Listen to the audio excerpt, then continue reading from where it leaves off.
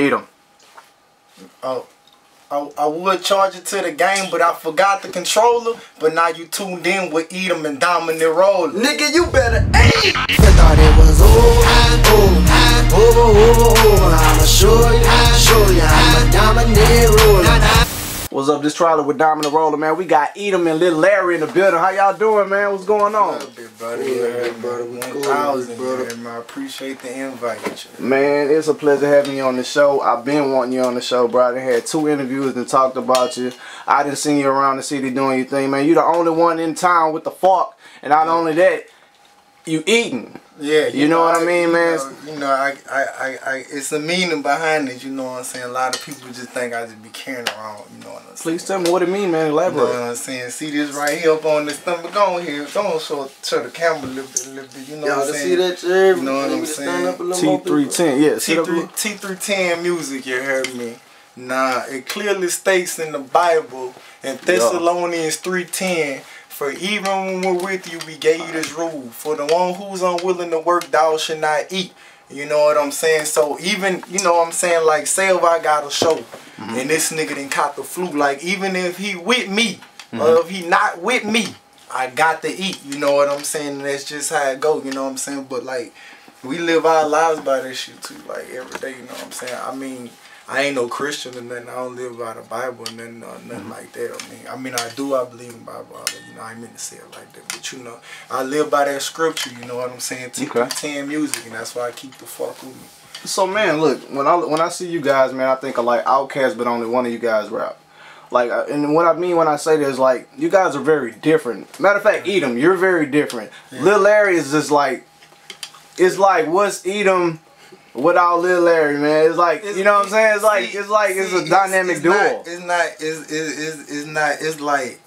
It's like the Get the Raw dance for such people. Like, if y'all know me for Get the Raw or whatever, like the dance, like I couldn't hit the dance without him. You know what I'm saying? Yeah. He shoot me down, I got a backflip back up, and you know what I'm saying? He included in this. You know what I'm saying? Like, how long y'all been cool, man? Like, how long this been going on? I mean, this for a long time. You know what I'm saying? Like, even before I even knew this dude, he been seeing me dancing and everything, you know what I'm saying? Like, I'm not ashamed of my craft. Like, I know how to dance, break dance, all of this shit, you know what I'm saying? He seen me doing all that back in my younger days, you know what I'm saying, or whatever, you know, backflip would spin on my head or whatever.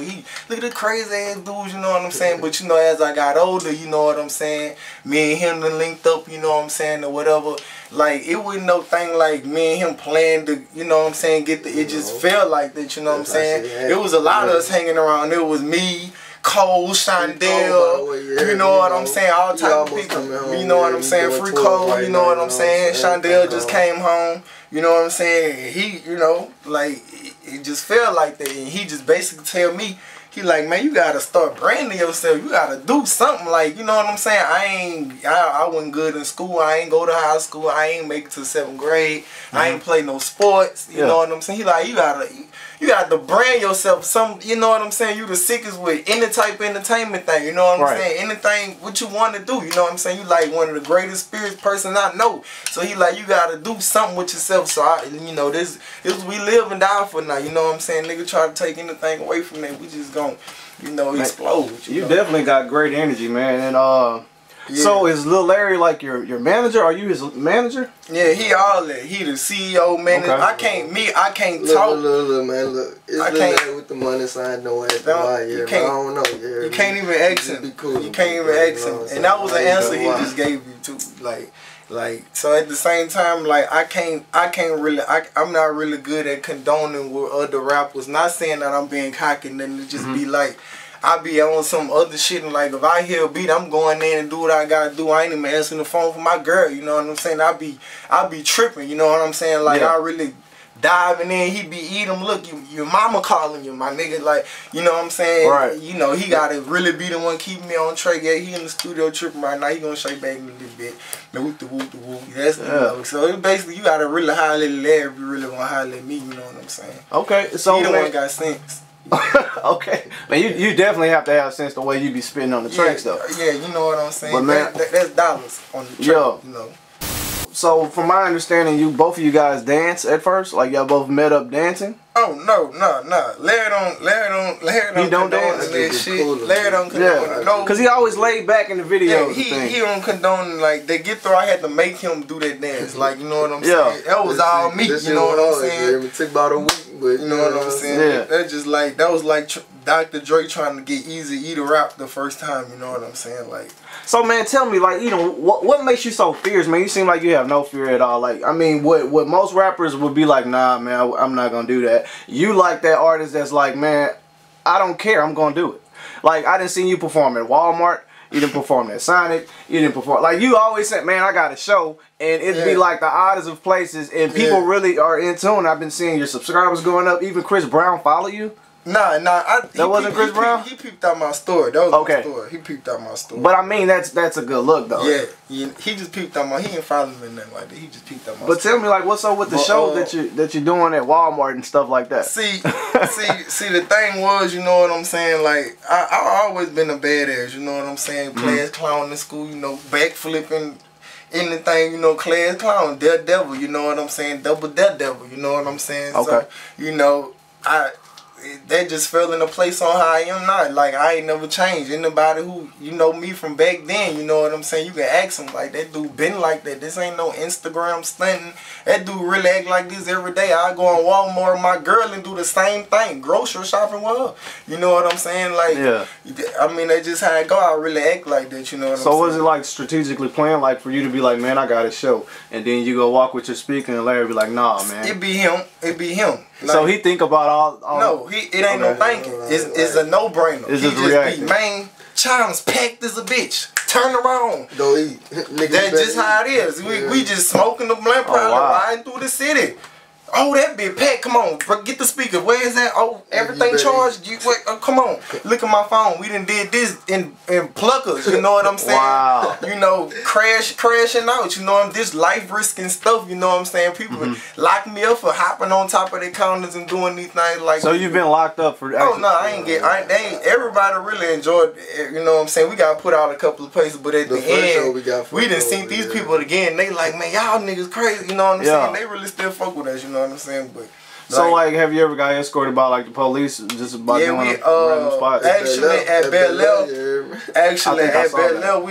we had to, you know, they got locks on the schools now, so you can't just really walk in the school. And, you know what I'm saying? I had to tell a student to open the door for me. And, you know what I'm saying? It was another door, and the girl, she was leaving out. I had to hurry and run through that door. Then we did the performance. Then the police was like, oh, y'all told the office about this? And we was like, yeah, the office right there.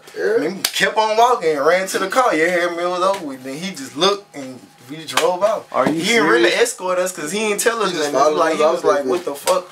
Like the same shit. You know what I'm saying? Everybody else be doing, you know. But that's the reaction we really be asking for. Whatever come with it, that's what it do. So y'all just find random spots and be like, man, that's packed. I'm going, let's do it. And we going. I mean, we don't just pass by no air spot and be like, man, we got to go there. Like Boosie baby mama, Boosie mama, you know what I'm saying? Yeah, I saw that. We was leaving out of Walmart. No, we was going to Walmart to get you a little sweater. I forgot what we was going to Walmart for. We seen tough. Oh, you finna do a show right now. I'm like, come on, Larry, bro. I ain't so this really be real. Yeah, I'd be like, come on, Larry, bro. Come on now. Come on, my car running hot. I ain't got no time to be. Come on, you going with the move. I had to stop this woman. Stop her from what she doing. Look, I'm finna give you a show right now. Pull the speaker out, it's going down. And it's just how it's going. So did she like it? No, yeah, she enjoyed her show, you know what I'm saying? Actually, she was the one with the most views on it, her show. You know what I'm saying? That's what's up, man. How many videos do you have? It seems like you drop them quite often. You talking about the show videos? No, just videos in general. Like you have. I mean, let me get this clear. I was one of the first artists to go to David G other than them Kane boys. You know what I'm saying? I was the one to tell David G to put his number in his bio. I had to hunt that boy down on Twitter. You know what I'm saying? To go get a video from him. I was one of the first ones, you know what I'm saying, to get a video from this dude. You know, that don't fuck with him, you was just watching. That became that was the first visual, you know what I'm saying? Like, I made that boy sign the contract and everything for that bitch, you know what I'm saying? Yeah. You know, I got buku videos out. I done dropped that Don't Fuck With Him, Beautiful Pain, Get the Rod, NBA Smoke, Trophy, Record Me. Man, I got features out. Rest in peace, O'Reilly. He done hit me up to come act in a couple of his videos. You know what I'm saying? I done did videos with You have a long list of people. Man, I done did videos with a lot of people, so I can't even think of them off the top of the head right now. Like I done been everywhere. Do you or Larry? Which one of you guys come up with the thought process for the videos? Like who's actually coming up with those treatments? Like me, it be me because I'm real hands on with everything. I mix and master my own music, do my own artwork and everything. I really be having the vision on going on, and then Larry he just like throw accessories in there. Like far as NBA Smoke, I'm already like, man, I think I should be doing this, and he, all right, well we gonna take him and put him in the wheelchair. I'm gonna go be over here. You know what I'm saying? He, you know, he basically put the accessories, extra stuff out that I don't need to be, you know, cause I'm still focusing on mixing down the song. You know, trying to find a way to... Me, I'm real keen on my Instagram posts too. Like, I watch what I post, like, you know what I'm saying? Because I know people be... You know what I'm saying? I lost a lot of fans just on driving them hoes, driving niggas and shit, driving other rappers. Yeah, did you get any beef from like just calling out names? Because I know you do that. Like you actually will say a name. Are you talking about like when I was tagging the favorite rapper and I'm a... yeah, like I mean you don't mind saying a name. It doesn't matter who name it is. You say it. I ain't gonna lie. Just from like, when I was like tagging the rapper and I'm gonna come at their top, I wasn't coming at their top like, oh, I'm gonna beat you up when I see you. Right. I'm just like on some Eatem shit, and then at the same, I lost a couple followers because of that. You know what I'm saying? Like I know this shit. You know, shout out to Team 2 and I seen you unfollow me when I got on Go Yelling. Like I see all that shit. You know what I'm saying? I ain't scared to say the shit. You know what I'm saying? A lot of people unfollow me behind that shit, but I don't give a fuck. It's my entertainment. I'm living my. This is my Instagram. Right. This is my life. My name Eatem. Before I started making songs and shit, I didn't know how to make songs. I was a battle rapper. You heard me? Okay. Like you can ask Tweeday. Before Tweeday even blew up, when he was in Kangaroo and Hammond and shit, I walked up to him, $200. I want battle right now. I'm the hottest nigga you ever gonna. Yeah, I used to be that nigga. Just walk up to any hot rapper that I'm walking up to. Ask Kevin Gates. I walked up to him. You know, and sitting down in Jefferson Lakes. You know, what's happening? So how did that battle go? Nah, he wasn't he was laughing, you know what I'm saying? He wasn't fucking with none of that shit, you know what I'm saying? And a lot of people ain't gonna put themselves in a position to battle themselves when you know you got a higher pedestal, like, cause you never know what this little nigga might be coming with. And I put it on my mama.